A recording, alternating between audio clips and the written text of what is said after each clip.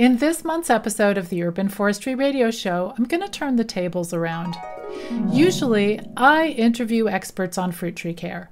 But in this episode, somebody else is going to be interviewing me about fruit trees. And that somebody else is Harold Thornbro. He's got a wonderful podcast, and it's called the Modern Homesteading Podcast. So I was really honored to be asked to be on his show. So Harold and I had so much fun chatting that we decided it would be great for me to share it with you guys as well in this episode. Harold is going to ask me about choosing a tree to plant in your garden to increase your chances of success. We are going to talk about pruning fruit trees. We're also going to be talking about improving the quality of the fruit that you grow. So I really hope you enjoy this pre-recorded episode. And let's get started and let's hear what Harold has to say. Today, I'm joined by Susan Poizner. Susan is an urban orchardist in Toronto, Canada, and the author of the award-winning fruit tree care book, Growing Urban Orchards. She's an instructor of fruit production at the Niagara College in Ontario and the creator of the award-winning online fruit tree care training program at orchardpeople.com. Susan is also the host of the Urban Forestry Radio Show and podcast and an ISA certified arborist. Susan, welcome to the Modern Homesteading Podcast. I'm really excited to be here. Thank you, Harold. Well, I'm glad to have you. You have quite the resume there of fruit tree knowledge, and I love it because, that's something that, I've been growing fruit trees for a long time, but I know even me, it's like I run into problems. There's just struggles I have here and there. And I think most homesteaders are the same way. Most of us who are trying to grow some of our own food and have a few fruit trees, we're always having some kind of a challenge. And I'm always excited to talk to people who can answer some of the questions that I have and answer questions for the audience as well. And I think you're the person for that. I hope so. I hope I can help. Well, first of all, I'd like to just hear a little bit about how you got where you're at. What was the interest in fruit trees? What are you kind of doing? Can you kind of just fill us in on that? Absolutely. Harold, I always find it funny when people talk to me like I'm an expert. And the funny thing is that I have been doing this for 14 years, right? But before that, I didn't grow anything. Like I was a gardener. I started gardening maybe in my 30s. I didn't grow up with this stuff. And so what happened was I got married to a wonderful man, Cliff, who came from Trinidad. Now in Trinidad, you throw a seed down, a tree grows, the plant grows, everything is so easy. And he was saying, when we moved in together, he said, I want to plant some tomatoes in the backyard. And I said, no way. I know what's going to happen. You're going to plant tomatoes. I'm going to have to take care of them. It's going to be a mess, right? I was like, no way. I don't want to do this. And then finally he kept at it and I'm like, okay, fine, do it. But I am not going to help you do it all yourself. You can see what a nice person I am. Anyways, I'm very difficult. So we plant the tomatoes and it's magical. It's the most magical experience I've ever had in my life as I see the fruits growing on the plant and then I taste them and I see how amazing. And it was like a transformative experience when I realized this is what food is supposed to taste like. I had no idea. So I sort of fell in love with gardening and went on that adventure, ended up signing up for a garden design certificate program at a local college. And I realized as I did that my true love was trees. Trees are these amazing beings to me. They're not like here in Toronto, you see them like you can walk by like they're street furniture. You just don't even notice them until you notice them. And you realize what they do to make this world healthy for us and how they beautify our environments and how they shade our communities and how amazing they are at blossom time. And then the fruit. When I realized that fruit trees do all of this and they offer this amazing organic harvest of whatever, peaches, cherries, plums, apricots, apples, I'm like, oh my gosh, this is amazing. So I'm a city girl. I take all of this for granted until I really open my eyes. And from there, I go on a journey, starting a community orchard in my local park. And I did what everybody else does. I say, hey, let's plant some fruit trees. It's going to be easy. I have other things that I do, but don't worry, the fruit trees will take care of themselves. And guess what? They don't. They do have their challenges for sure. I think that's so funny how you said you just kind of started noticing trees after you really got interested in them, and that's so true. You know, it's like when I became a well, it, you know, I think back like when you'd buy a car, for instance. You know, you buy a certain kind of car, and you never see this car ever, but then once you buy a car, you start seeing it everywhere, right? And when I started homesteading and gardening and planting fruit trees, everywhere I'm driving and looking, and it's like you see people with orchards and you see some gardens, and you just it starts catching your eye, and because you're fascinated by it, you think, what are those people doing and how are they doing it, you know? And I think that's great that you started really appreciating fruit trees and just trees in general once you started studying about trees and learning about trees. And I think that is true, that it does fascinate you. And the whole thing is just it's kind of addictive, you know. Gardening, you planted that first tomato plant and it just sparked your interest, you know, you got going with it. And trees are the same way, you know. I remember when I started plopping trees on my property here, and you just get fascinated and just kind of I don't know, a little bit I guess where you just can't stop thinking about it. You know, you want another tree, or you want to make it better, or you want to do everything you can to have the best orchard you can. And like you said, sometimes it just doesn't happen magically. Sometimes you have to do some things. So we're going to talk about that, I hope. Absolutely. And I also want to say the difference for me between trees and plants is trees to me are beings. I really feel them. I feel their energy. I can tune to them. Whereas I don't have that same connection to a zucchini plant or, even to, a bunch of daffodils. So, I love them. I love all plants, but trees, each one that I have planted has their own character. And as I prune them, as I work with them and care for them, I see each one has a character. I know what it likes and what it needs and what it doesn't like. Yeah. And I know that these trees, hopefully, the goal is that they can last for a minimum 25 years and hopefully much, much longer than that. So as I grow, they will grow. We are having a journey together and we are working in partnership to create a beautiful harvest of healthy organic fruit. Yeah, I agree with that. Yeah, I mean, when you plant those, it's why I'm always really careful about where I plant them. I put a lot of thought into where I'm putting these trees, and and kind of, I'm picturing the image of this giant tree or this bigger tree and how it's going to work on my landscape. You know, I do a lot of permaculture practice, so it's like you're thinking about everything, the shade, the microclimate it's creating, the plants you're planting around it. So you start really considering everything, because this is going to be a long-term commitment, and you really have to think about those things when you plop a tree in. Yeah. Absolutely. Yeah. Well, so you decided you're going to plant some trees and you started putting them in. So how did you learn to grow these trees? I mean, what was the process like for you? I mean, did you just start plopping them down, or did you put some thought into it at first?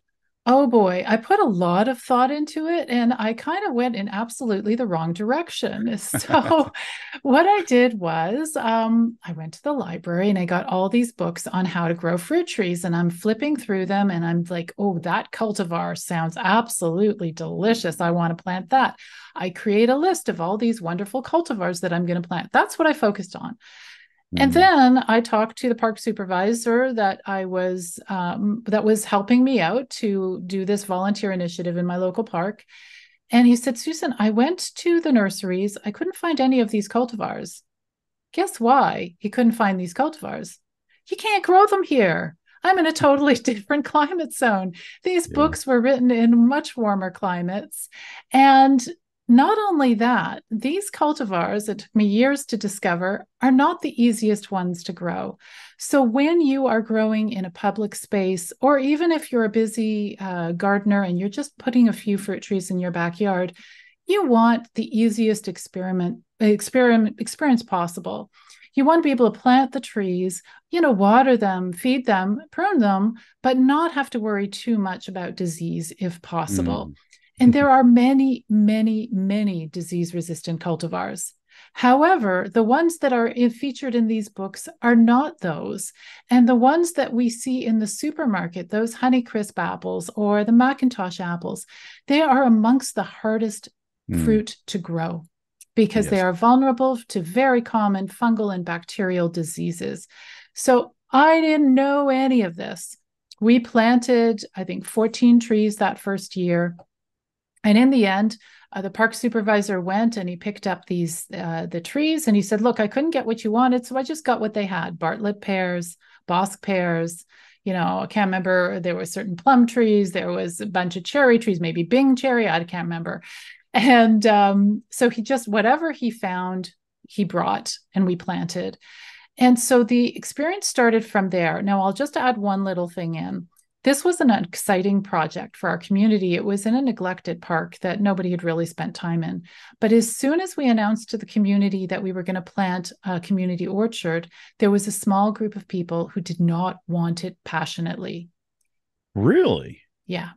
Tell So me they why. started, oh, yes, they started a petition and they got 60 people in the neighborhood to sign it saying, we do not want a fruit farm in our local park. Wow. So they had concerns. Now, some of them were valid. Okay. The concern that if I planted that orchard and then just walked away and just Mm. neglected it, it would be a mess. There'd Yeah. be rotting fruit on the ground. That's a valid concern. There were other concerns, my children will have cherry stains on their t-shirts or, other things there was increased murders. I don't know where they got that one from, but that was a suggestion. There were a few other very strange suggestions. But the point is, what I learned from that is I got the right to plant the orchard. I got that opportunity. It was much smaller than I originally wanted it, but I had to do this right and I could not make mistakes. That's what I learned. And so as these trees grew, when I started to have little problems, at first I ignored it. Orange spots on the leaves. Gee, what is that? I don't know. It'll go away on its Mm. own. Branches strange, looking a little strange. Don't worry, it'll be fine. Check back next year, right? Fruit trees take Right. care of themselves. Don't worry about it. One after another, these problems popped up until I realized that they were just getting worse and worse. And I Hmm. realized they would not take care of themselves. And I realized that if I was not on the ball, this project would be a failure and it would be my fault. So Yeah. I had to do something. I had to learn. And that's when my journey began in terms of finding people and raising money to bring in experts to teach us how to take care of these trees. And it took me years. It took me 3 years to figure out how to prune a tree. 3 years with bringing people in until finally I'm like, oh, I get it. Oh my God, that's Finally so easy. connected. That totally makes sense. I get it Yeah. now. And once I get things, it takes me a little while, Harold. This is between me and you. It takes me a while, but once I get it, I can explain it easily because I have trouble getting things in the first place. Yeah. So I just simplify things to make it accessible to everybody because I want everybody to be successful growing fruit trees. If you're willing to put in the effort and the time, I want you to be successful. Hmm. So I'll teach you that kind It, of thing. it there is a challenge to it because to me it's like every tree's different. Like every type of tree is different. Like I've got pear and peach and plum and apples and fig and pawpaw. I mean, I got all these trees.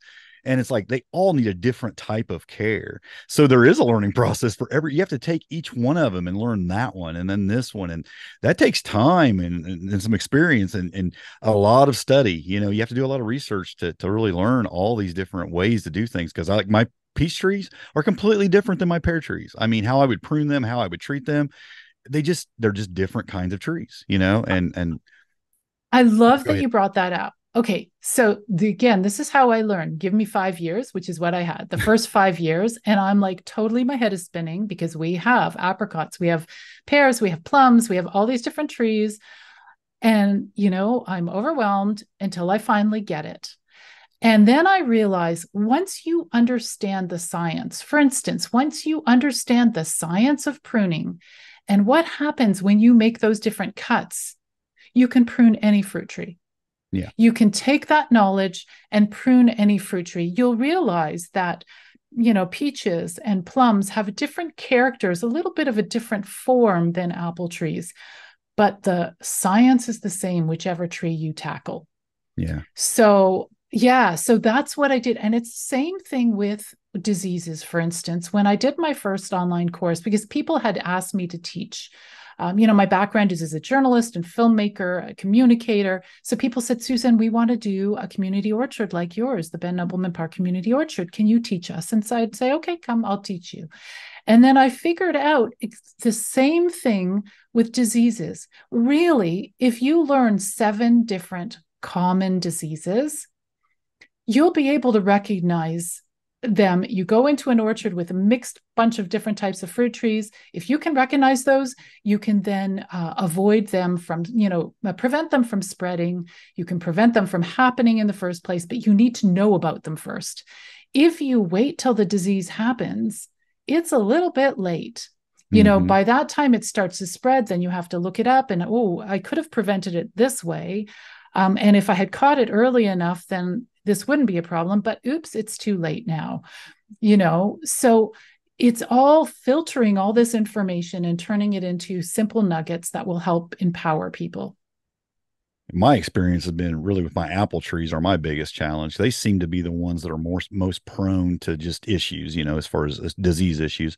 Um, uh, because I want to do things in an organic or regenerative way, I'm trying to be really delicate about what I use on them. I don't want to use any harsh chemicals, what I feel like is harsh chemicals. It's just my method, it's what I'd rather do. I know that some of these other ways would probably work a little quicker, a little better, maybe, but and I know that some of the organic ways take a little more time, a little more consistency, a little more work, but it's what I'd rather do. And I will say it does create a little bit of a challenge, especially with the apple trees. Apple trees are in some ways the most rewarding, but this isn't just you, Harold, everybody. There are something like 36 different insect pests that will attack apple trees. Whereas Mm, with plum trees, there's maybe, I don't know, 10, 12 diseases. Apple trees are so much more vulnerable. And yeah. so for me, if I go out and I think, okay, I want to make this an easier experience for myself, I get a disease resistant apple tree to plant, like, Mm, Freedom or Liberty or Pristine, one of my favorite types of apple trees.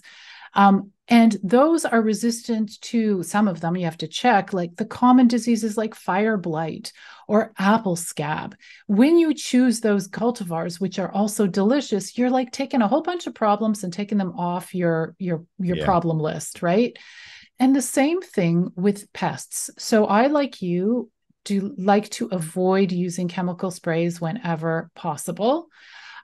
But there is one spray I'll do every year, and that is a dormant spray. So I use lime sulfur and dormant oil, and the timing it's a really tight little window, at least for my climate. So the tree has to be fully dormant, but the temperature has to be just about zero or just above. And you don't Okay. want to spray on a windy day because then the spray goes in your eyes and all over the place. So you wait in the spring for this perfect time and you go out and you spray your trees. The beauty of that is it smothers overwintering insects. So out of the last 14 years, I think there were 2 years we messed up the timing. And if you miss the timing, you've missed your opportunity. Those 2 years were our worst years for insect pests, right? So that one spray, which is organically acceptable, that one spray makes a huge difference. So Interesting. yeah, so that together with cultivars that are resistant to certain diseases is helpful. And then when it comes to pests, a lot of the pests, especially with apple trees, what they do, like apple maggots or codling moth, they are attracted to your tree and they're attracted to the little tiny baby fruitlets. So Hmm. they fly over to baby fruit and they think, hey, I'm going to lay my little baby eggs under the skin of the fruit. So they're attracted to the fruit, they do their thing, and then the fruit grows, and then you get a maggot inside, which of course you do not want. So, one of the earliest things I discovered would make a huge difference was what I call orchard socks. They're also called maggot barriers. And Mm, this is a community orchard. So, we all come out and we take these little sockettes. They're actually try on socks that you can get from the shoe store. I don't know if guys get try on socks, girls do sometimes. yeah. Okay, little nylon sockets, and you tie them on each apple. So it's a fun thing for people to do. If your tree is big, just do the lower branches, and your fruit. You put it on when the fruit is quite small, like the size of a quarter or something. very small. And then the fruit grows, and the fruit will be perfect at harvest time. Wow. Yeah. Yeah, those are all some really good tips. I will remind folks you are in Canada. So when you said zero, that was Celsius. That was Celsius. Thank you. What is it? 32, right? For you 32 guys? here. Yeah, yeah. Yeah. So, yeah, I just thought that might throw some people off. Yes, they probably would get very confused. But yeah, those are some great tips. I've never done any of those things. So I've had those challenges. But again, now I planted my trees several years ago, and I've learned a lot since then. And you're pointing out the role that tree choice plays. You know, picking the right trees, resistant trees, trees for your area, trees that are going to work well. You know, insects, disease, taking all those factors. Something that's delicious, something you'll enjoy. Back when I planted my trees, none of that was on my radar. It's like I Mm. went down to the store, I grabbed what they had, I put it in the ground. It's growing. They're growing well, but I have those issues because they're not the best trees for this area for disease resistance, for pest resistance, things like that. So I have, I basically I made those mistakes. So I'm glad we're talking about that because I'm hoping that folks who aren't where I am now won't make those mistakes after hearing that because they need to. It is something you really have to think about. Again, I was thinking about things like I mentioned earlier, shade and this microclimate and things like that, but I wasn't really considering those other issues. Now I would, but I didn't then. Yeah. And that's the one beauty. Okay, look, if you want to talk to somebody who's really smart, don't talk to me. Talk to somebody who's really smart. Talk to somebody who's got a Oh PhD yeah. and whatever. But the reason you want to talk to me is because I'm not really smart and I've made every single mistake. But the one thing that I'm good at is teaching people about my mistakes and how to avoid them.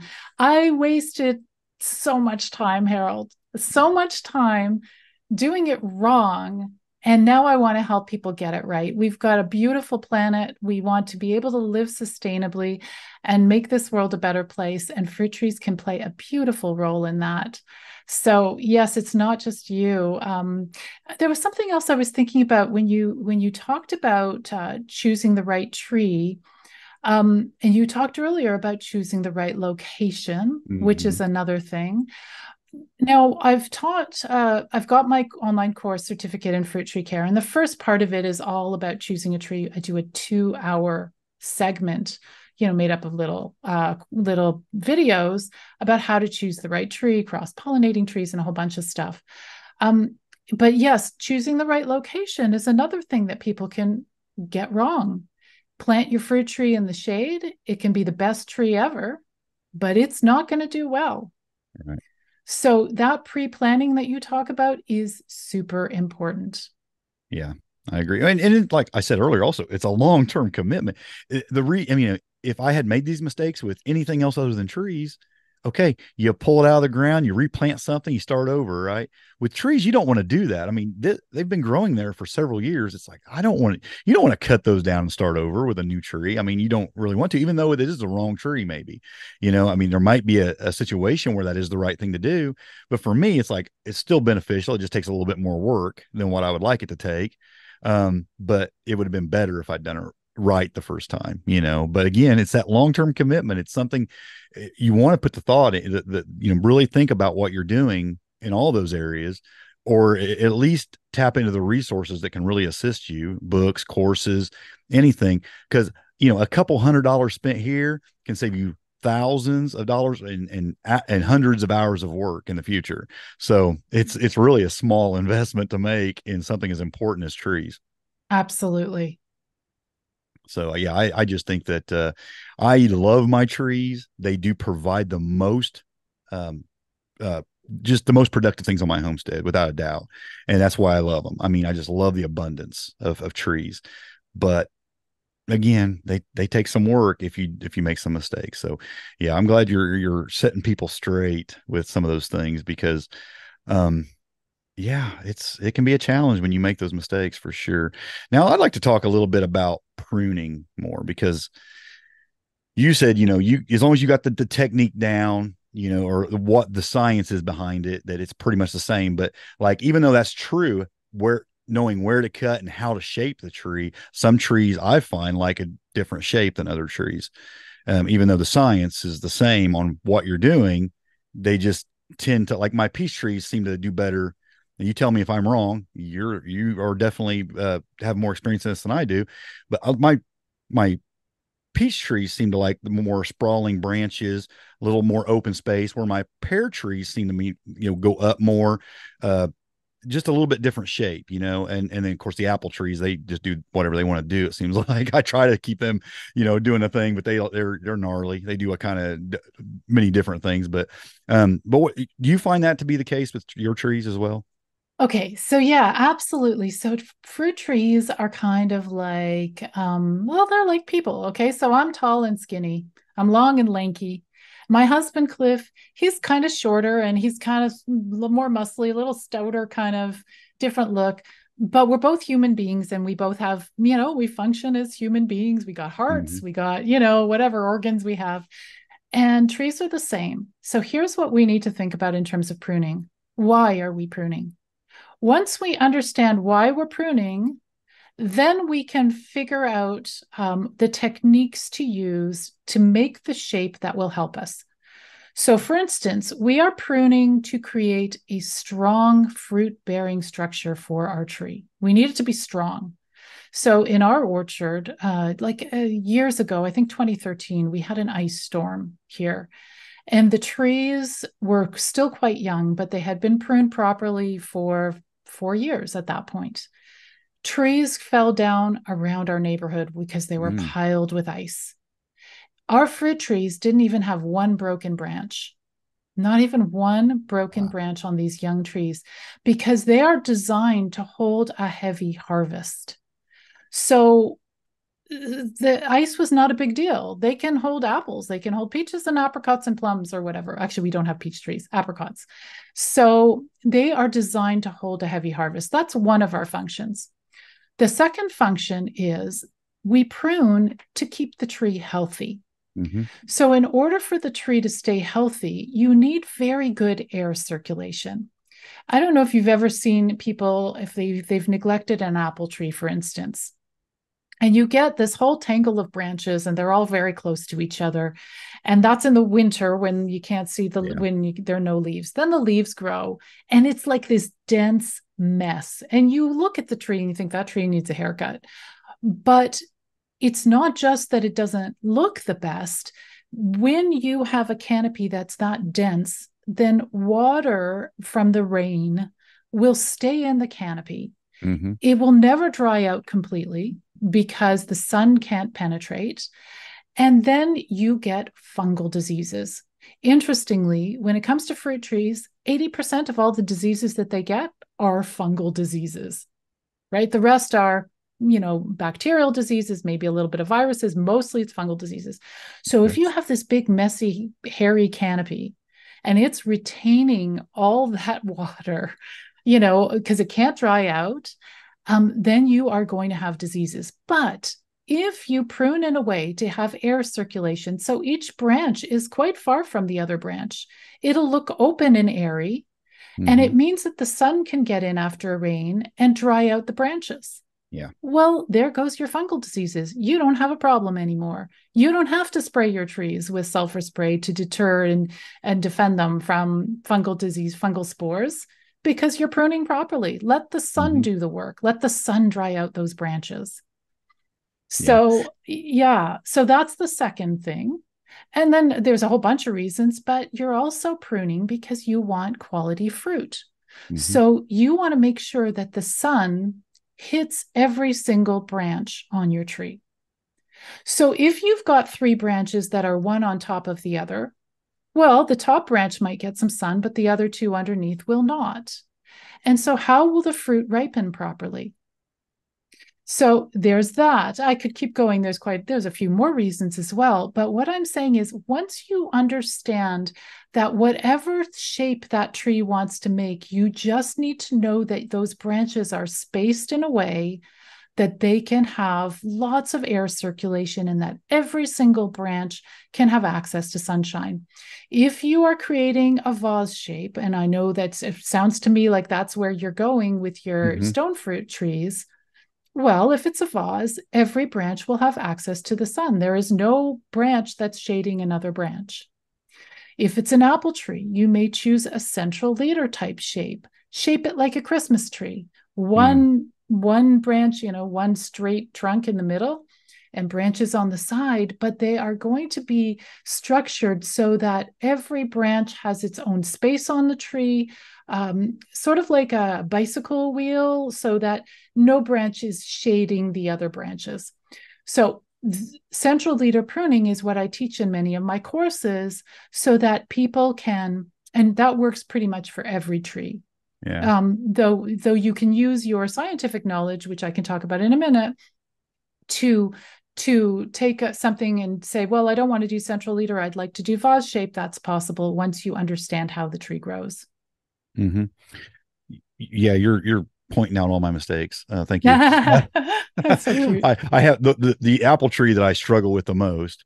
I actually planted before I put a greenhouse in, and it's on, the wrong side of my greenhouse. Well, some sunlight gets through the greenhouse, but then when that greenhouse is full of stuff, of course, the sun don't go through there. So a lot of the bottom branches, especially, I have a lot of fungal disease issues with, and that, it makes perfect sense. And I kind of know that's the reason, but again, that tree went in before I put a greenhouse in. But again, you don't think it's why you really need to think ahead about how you're going to design a property and what the possibilities of change are, because, it very well could cause you some issues. So yeah, I mean, you're pointing out all my mistakes. So thank you.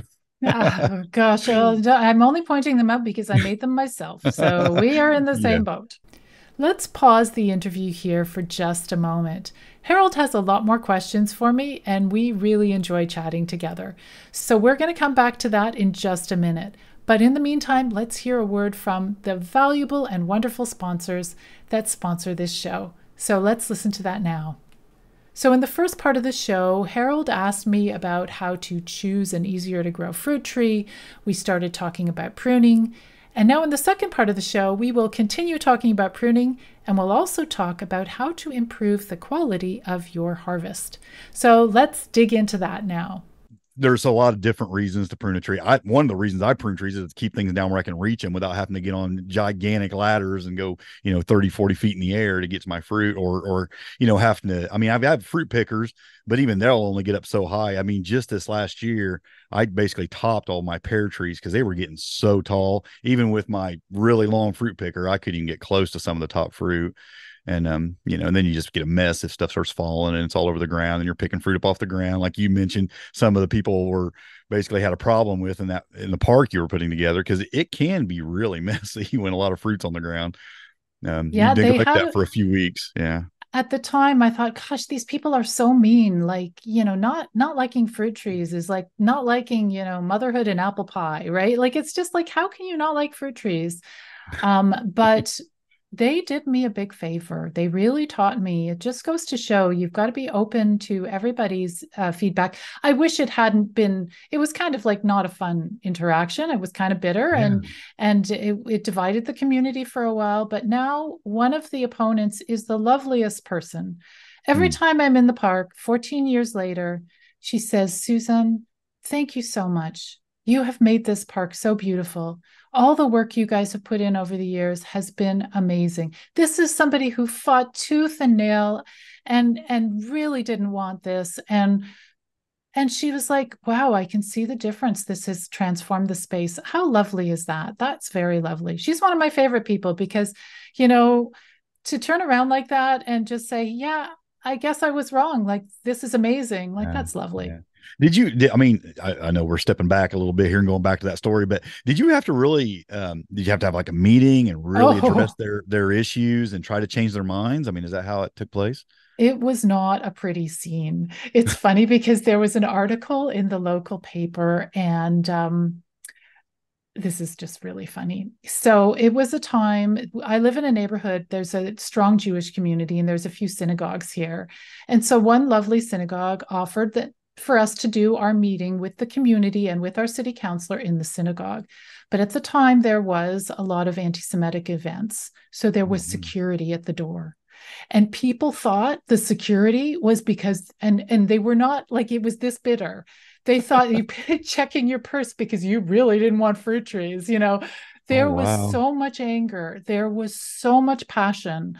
And we brought in experts to talk and to say, look, you have a point, yes, but this is how we're going to learn how to care for these trees. And this is how good it is for children to be playing with fruit trees in nature. We brought in experts, we did everything. And the compromise was, instead of 28 trees, we got 14 trees. And, probably a good compromise too. Who knows? Right. Mm-hmm. But the point is, you have to listen to everybody. And I really love my city councilor for taking a chance on us. 14 years later, it is a beautiful project and has transformed the park. I think that's just a great lesson overall when we're not even talking about fruit trees, just the way we address and approach issues and debates and conflict. If we can just talk and try to legitimately understand the complaints that someone has, try to address them or learn from them and say that's legitimate. I haven't thought about that. How am I going to handle that? And learn from it. And if we could handle a lot of problems like that, wouldn't we just all be better off? Absolutely. I'm understanding more and more now that everybody's complaints are valid. Yeah. Even if I totally disagree with them, they're valid because something in their life experience taught Mm-hmm. them that lesson. Now, it could be the world has changed. It could be they're interacting with different people with different intentions. But if you understand that um, anger comes from some sort of pain and Mm-hmm. some sort of fear, and the first thing you say is, I get it. I get why you're saying this, and I get why you're scared. I get why you're scared of fruit trees. I get why you're scared of the park turning into a mess. You go there every day with your dog, and you don't want to have to not go there. Let's find a way for me to reassure you that I am going to be educating myself to make sure that this whole team, me and all the other volunteers, so that we all know what to do to take really good care of these fruit trees so that Mm-hmm. they will be an asset in the community. And Harold, on Cherry Harvest Day, when kids come out from far and wide in our neighborhood, and for the first time ever, they see cherries growing on a tree and they can pick them, it's amazing. The other beautiful part is the first couple of years we got it wrong. And what we did was everybody could harvest and take their bag and walk away. That doesn't work. It's not good because it's sort of like the greedy way of seeing it. What Yeah. we do is everybody harvests and we put in big bowls. And then at the end, we look at how much we have and divide it up evenly to every single person who came that day. Everybody gets to take home an equal amount. So you're not rushing to grab, I want more cherries and I want the better Yeah. cherries. No, you can rush if you want, but it's all going to be divided up at 8 o'clock p.m. when everything's over. Nobody gets to take any home first. And the children get to learn about sharing and participating. So there is so much that these fruit trees have taught us. And it's not just how to care for them, it's more how we care for each other, how we work together as a community. These trees have been such a blessing. Yeah.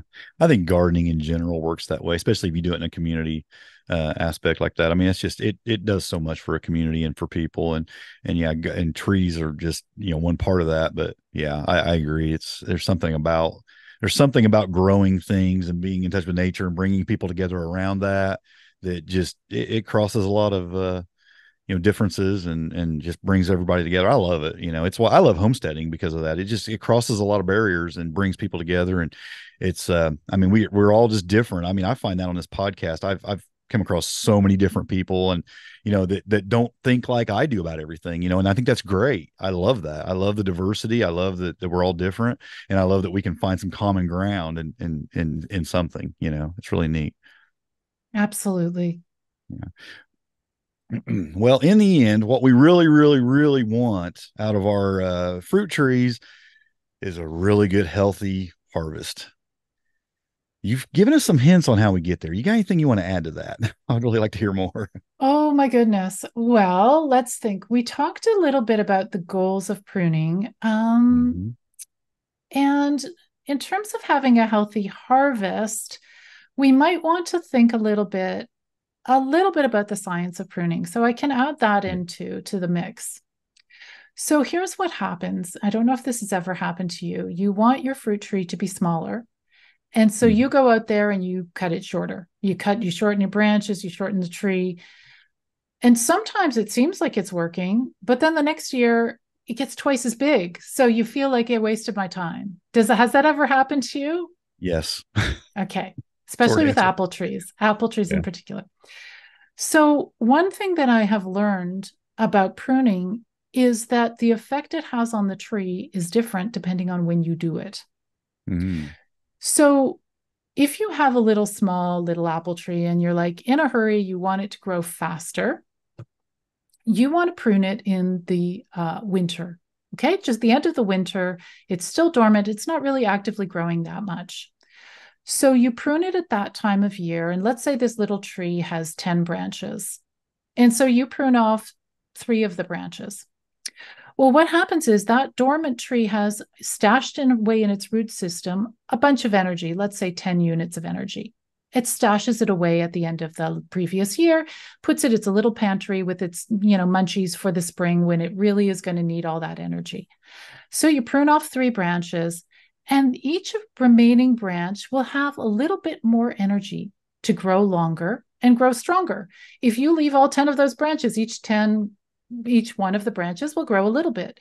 If you remove 3 branches, each branch will grow more. So that's why winter pruning spurs growth. It's Hmm. great to do when you have a young tree that you want to be bigger.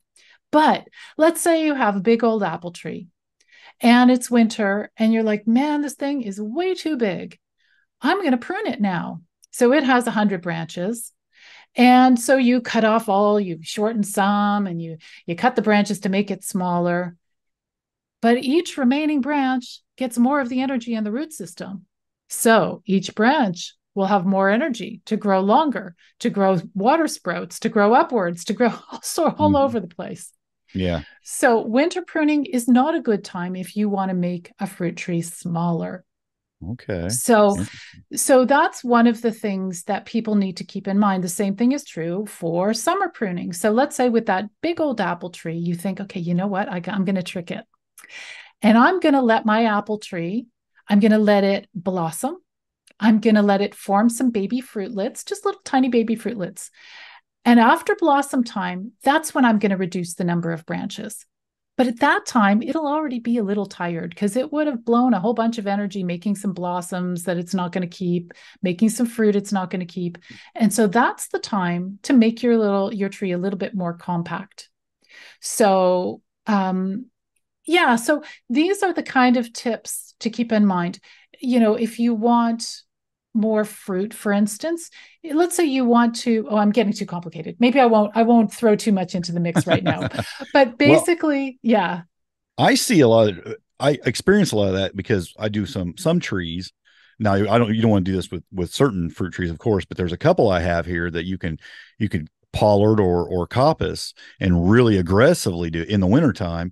And it's amazing the growth you get through in the new year because you're taking them down to where there's just nothing left. Like mulberry, for example, I mean, you can cut it. I can totally cut that tree down and it grows, 25 feet in just a few months.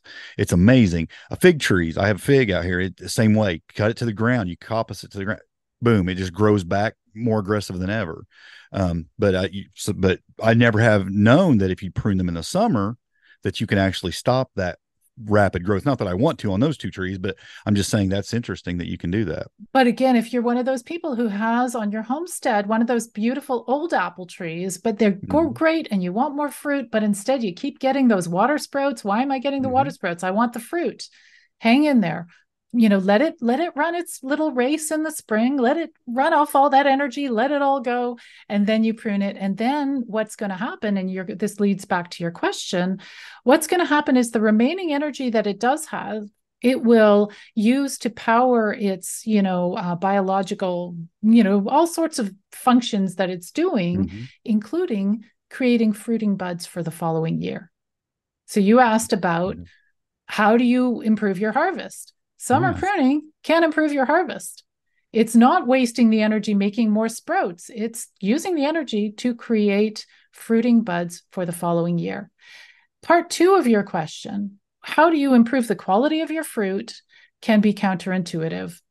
And that is when you first plant your tree, that first year you plant a tree, remove all the fruit. all the fruit on the tree, even if it has, That's sometimes they don't have it, sometimes they do. Take it all off gently in the early spring. Allow it to invest its energy into its root system to establish itself. I do that for 2 years. I don't let them fruit at all wow. for 2 years. After that, I thin the fruit on the branches. Okay. Mm, So if you've got clusters of apples, I will leave only one per cluster, one apple per cluster. If I have apricots all along my branches of my apricot trees, I thin them to the extent so that each remaining apricot can grow to full size. Otherwise, you're going to have a whole bunch of little hard, tiny little hard fruitlets. hmm. And that again goes back to a couple of things, but it goes back to the energy. Would I rather the tree use its limited amount of energy to make a whole bunch of fruit that doesn't taste good?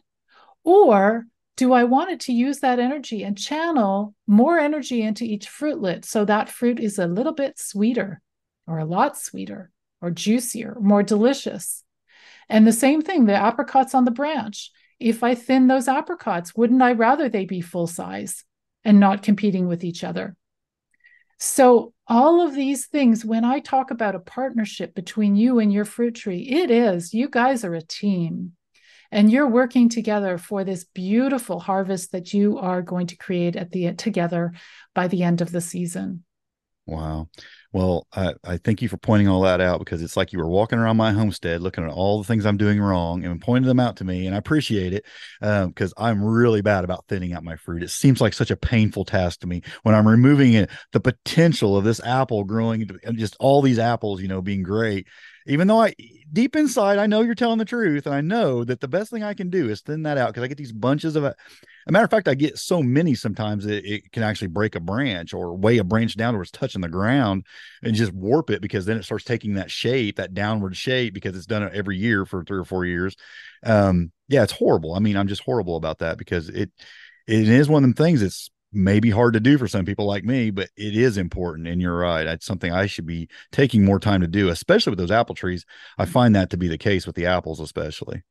So when we thin the apples, we get buckets of baby apples. And you're right, it can break your heart unless you say to yourself, hey, I can turn that into apple cider vinegar.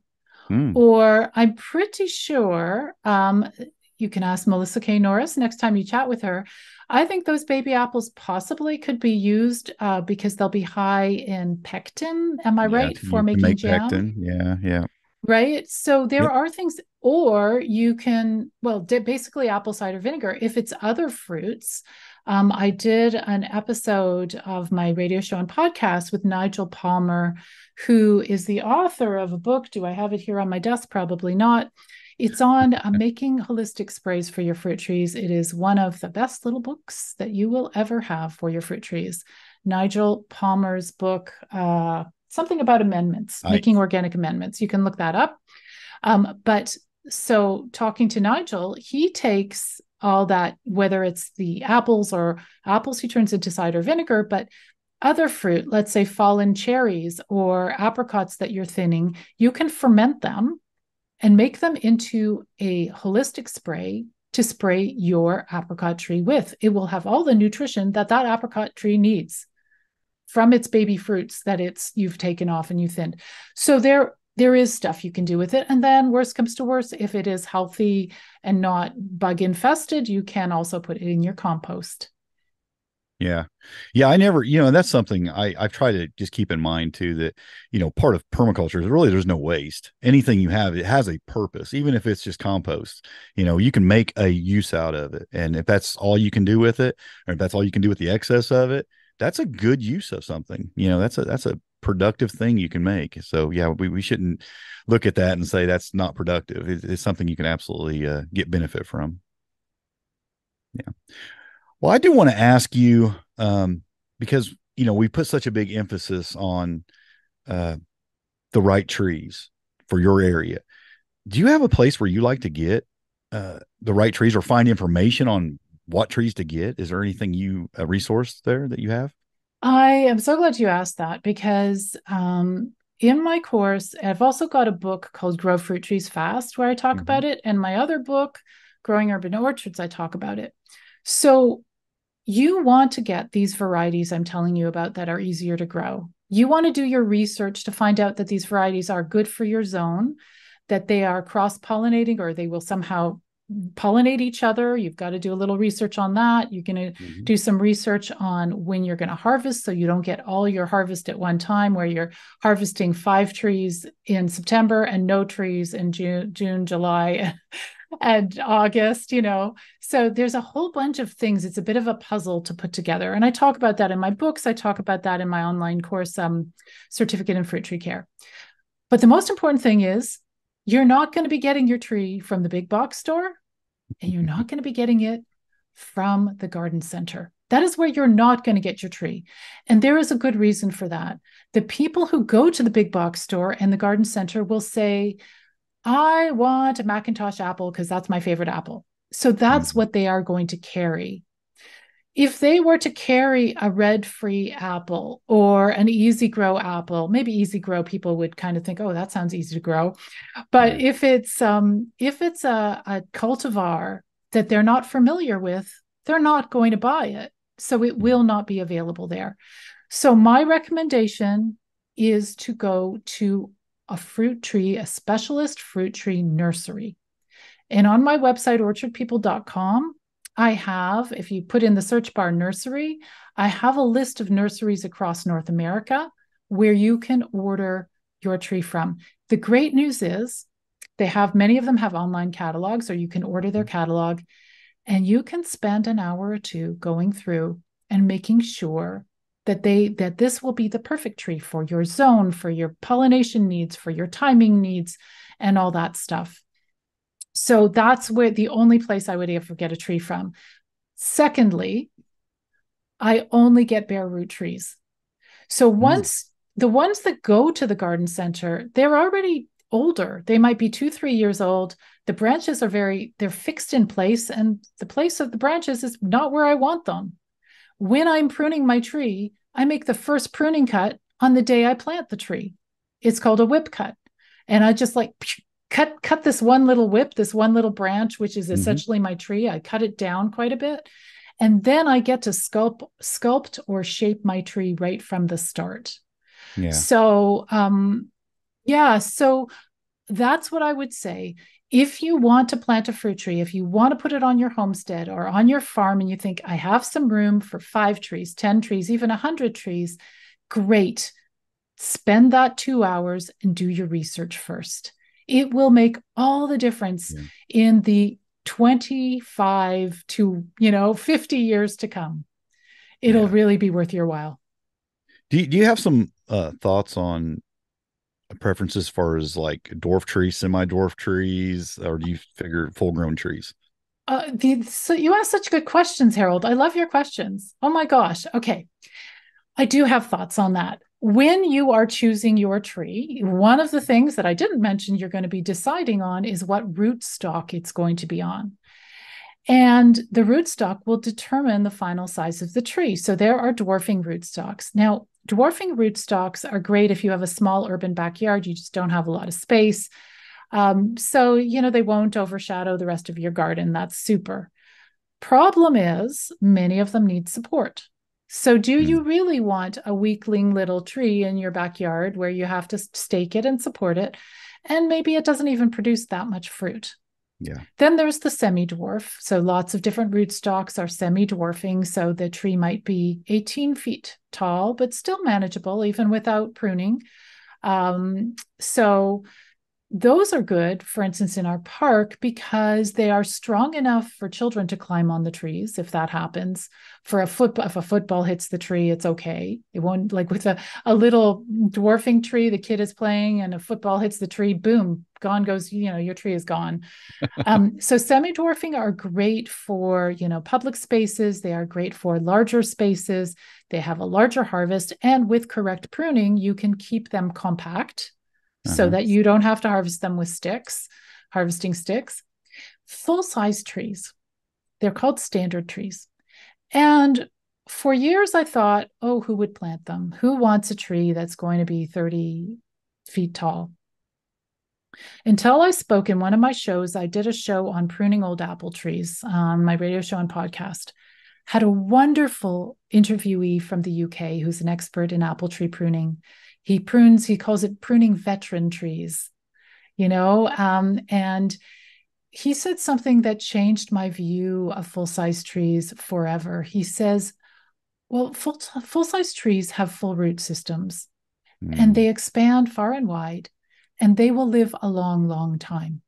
yeah. Dwarfing trees, they have a little root system. They're not going to live a long, long time. But full-size trees, not only do they live a long, long time for us, but the older these trees get, the more they contribute to our environment.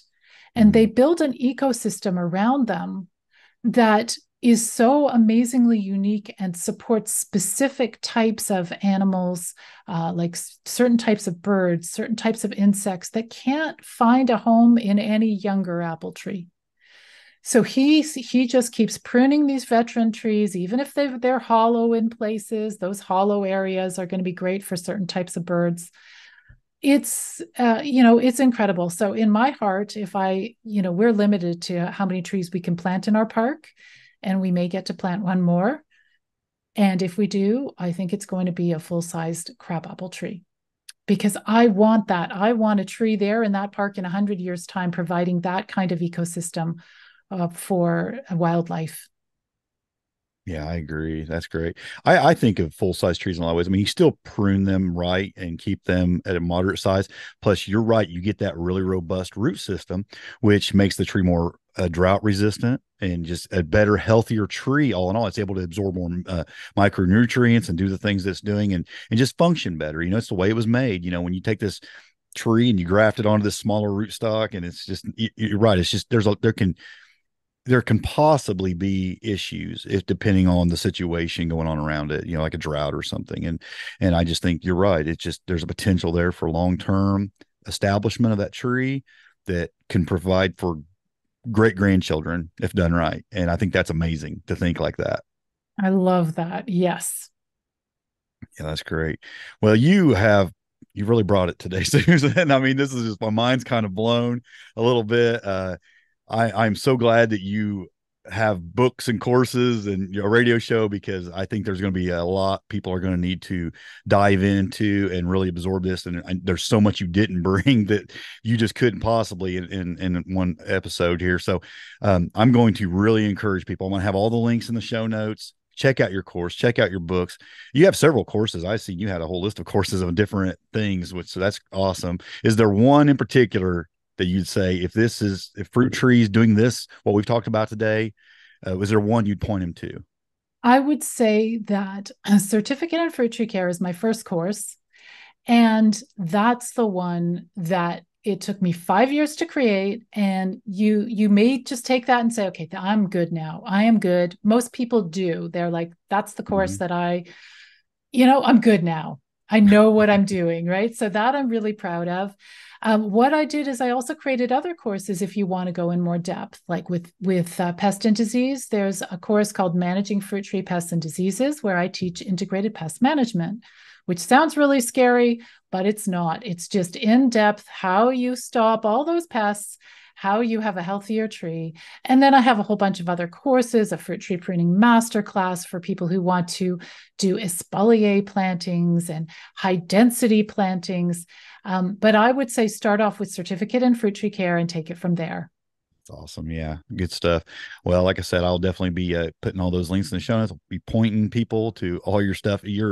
I've been listening since we first scheduled this. Actually, before that, you don't probably know this, but I actually got access to one of your courses through Permies, through one of the ball. They done a thing, and I'd actually seen that a while back, so I've been kind of following you since then. So, yeah, I've seen some of your stuff, and it's really good. And so you're doing some really cool stuff there. I want people to go check it out, listen to your show, your radio show. You're having some great guests. I was just browsing through the past episodes and some of the guests you've had. I mean, there's just tons of information there. So if you're interested in, which I know this audience is, in having fruit trees, having productive fruit trees, and knowing all you can about that, that's the show for you. Go check that out, learn all you can, and get the material because it's really good stuff. So, Susan, I just want to thank you so much for coming on and sharing all your knowledge with us. I really appreciate it. Thank you so much, Harold. This has been so fun. I want to thank Harold Thornbro for interviewing me for his podcast, the Modern Homesteading Podcast. I really had so much fun talking to you, Harold. Thank you. And I hope that you, the listeners, have really enjoyed this show as well. And next month, we'll go back to our live shows. We also moved our studio this month, so we weren't able to do a live show for you. But I hope you enjoyed this special content and this interview with me.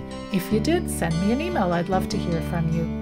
Okay, so that's all for the Urban Forestry Radio Show for this month. I'll see you again next month. Take care, and bye for now.